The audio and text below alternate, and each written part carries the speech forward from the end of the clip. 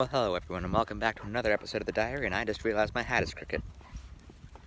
No, it's not crooked. Pretty epic. It still's crooked, but I don't care.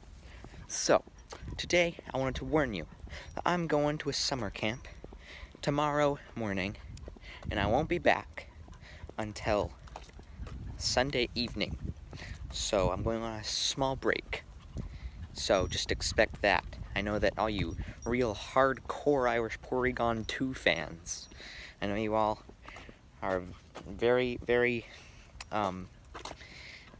probably angry about this horrible decision that I've made.